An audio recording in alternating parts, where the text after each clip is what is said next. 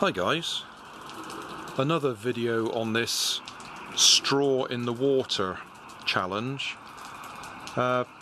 Will Hobbs suggested I ought to try my hose pipe in the garden, so I'll do it. I hadn't intended to make any more videos on the subject. I really want people to do their own videos and show me how to do it.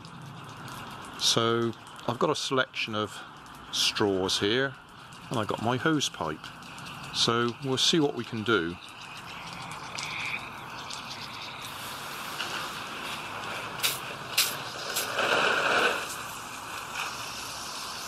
So we've got a pretty strong jet going there.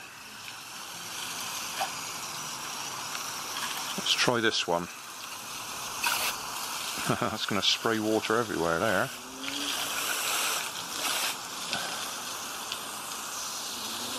I think I might have to reduce the pressure a bit.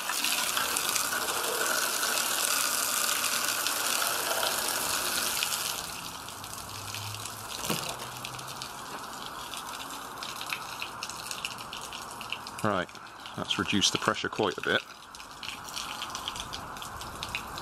So, if I push water straight into it, then we got water coming out the pipe.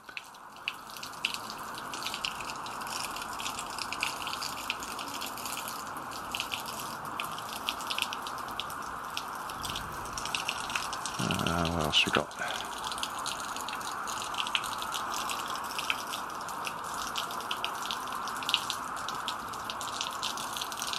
My problem with this demonstration is, how does that relate to a boat in the water? How fast is that water coming out of that pipe? So how fast does your boat have to go to be able to get water to shoot up the pipe?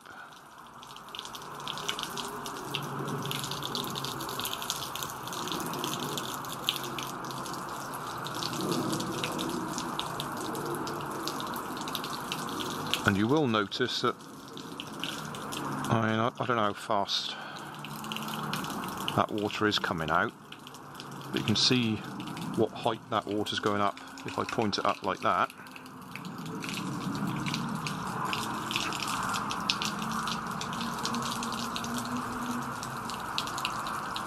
We're not getting, I don't know, we might be getting similar height in total, like that. But I've got no way of measuring the speed of that, so it really isn't a valid demonstration. I need to see somebody run a boat and get the water to shoot out of the back of the straw, and it's got to be a passive method. There's no point in putting a pump on it, because a pump will squirt water out whether it's in a boat or not. It's got to be something that we've got no moving parts, it's just water shooting out of the straw by nature of the boat going forwards.